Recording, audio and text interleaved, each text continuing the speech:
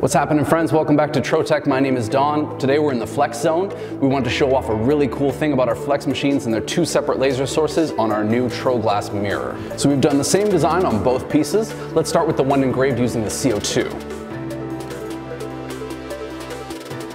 We start with a piece of our TroGlass mirrored silver in the machine, but we flip it over so that we can do a reverse engraving.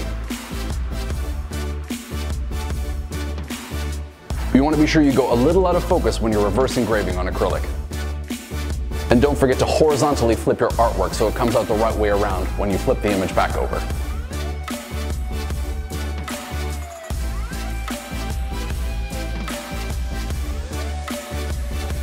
After completing the engraving, we spray paint the back, which shows through on the front. Different spray paints will create different effects, so be sure to do a test on a small piece of the acrylic before doing a full job. Next is the same design done in our TroGlass Mirror rose gold using the fiber laser. In contrast to the first mirror, this one is engraved face up using the fiber. The wavelength of the fiber is able to pass through the top clear layers of the acrylic and dissolve the bottom mirrored layer. We found for this material, the fiber laser in particular creates an especially nice engraving.